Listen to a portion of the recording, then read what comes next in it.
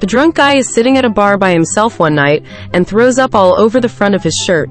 "Oh great, my wife is going to kill me," he mumbles to himself. The guy sitting next to him sees what has happened and leans over towards him.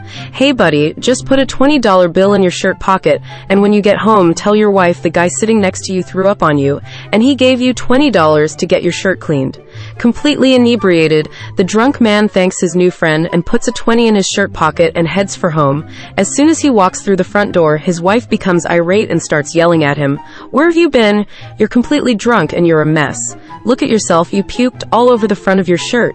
Completely wasted and slurring his words, he explains to the wife, No, the guy sitting next to me threw up on my shirt and he gave me $20 to get it cleaned. Look, it's right here in my shirt pocket." The wife reaches into his pocket and pulls out the money. "There's $40 in here." "Oh yeah, he shits in my pants too."